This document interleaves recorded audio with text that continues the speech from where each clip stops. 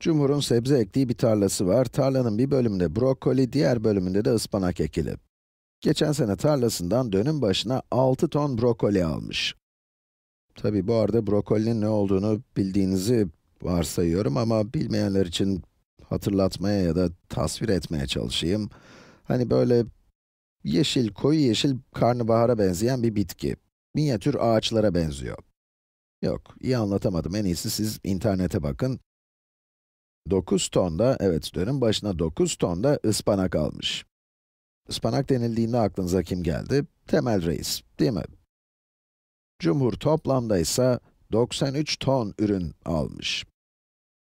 Bu seneye gelince dönüm başına 2 ton brokoli, dönüm başına 2 ton, 3 ton ıspanak da dönüm başına 3 tonmuş ve toplamda da 31 ton ürün almış.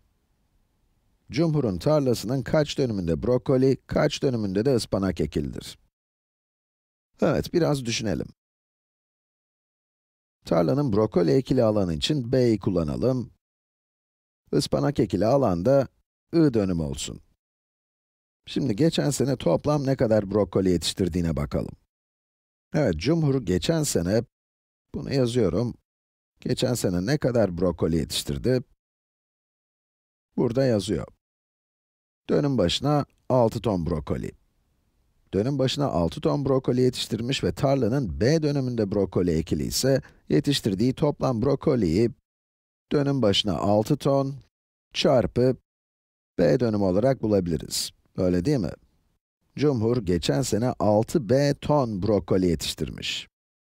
Aynı şekilde toplam ıspanağı da dönüm başına 9 ton çarpı I dönüm olarak bulabiliriz. 9 I ton ıspanak.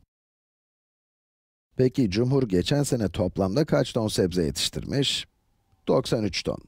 O zaman burası 93'e eşit. Sıra bu seneye geldi. Bu tür problemleri çözerken problemde sorulanlar için bazı değişkenler belirleyip verilen bilgileri kullanmaya çalışın. Bakalım problemde bu sene yetiştirdiği brokoli için ne demişler? Dönüm başına 2 ton.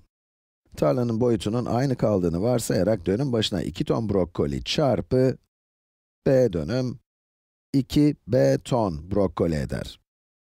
Ve yine aynı mantıkla tarlasının I dönümünde ıspanak ekili ve dönüm başına 3 ton ıspanak yetiştirdiği için toplam 3 I ton ıspanak yetiştirmiş olacak.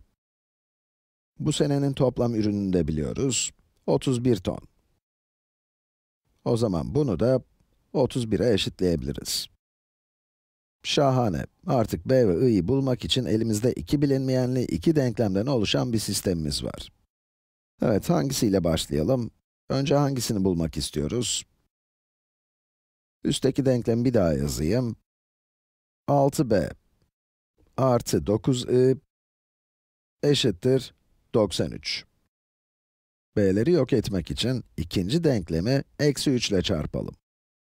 Sol tarafında, sağ tarafında eksi 3 ile çarpacağız.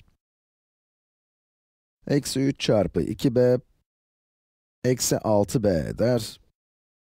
Evet, zaten eksi 3 ile çarpmamızın sebebi de zaten burada eksi 6b elde edebilmekti. Eksi 3 çarpı 3i, eksi 9i eder. Son olarak eksi 3 çarpı 31 de eksi 93. Peki bu iki denklemin sağ taraflarını ve sol taraflarını alt alta toplarsak ne elde ederiz? Sol tarafta 6b eksi 6b 0, 9i eksi 9i da 0 edeceği için kocaman bir 0 elde ederiz. Kocaman bir sıfırımız olur. Sağ tarafta da 93 eksi 93, bu da 0 eder. Sonuç olarak 0 eşittir 0 bulduk. Bu sonuç B ve I ne olursa olsun doğrudur ve bu, sonsuz sayıda çözümü olan bir sistemdir. Sonsuz sayıda çözüm. Kulağa biraz tuhaf geliyor, değil mi? Çok matematiksel bir ifade. Kulağa daha anlamlı gelecek bir şekilde söylemeye çalışırsam, bu iki denklemin bize yeterli bilgi vermediğini de söyleyebiliriz. Neden? Çünkü bu iki denklemi de sağlayan sonsuz sayıda B ve I çifti vardır.